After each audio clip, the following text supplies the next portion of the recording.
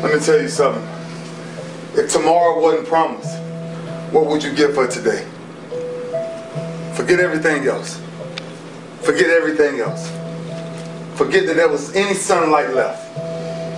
What would you spend today thinking about? Yourself or the man that's beside you?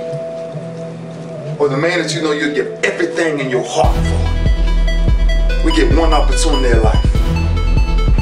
One chance in life to do whatever you're gonna do, to lay your foundation, to make whatever mark you're gonna make, whatever legacy you're gonna leave your legacy, and it's found through effort.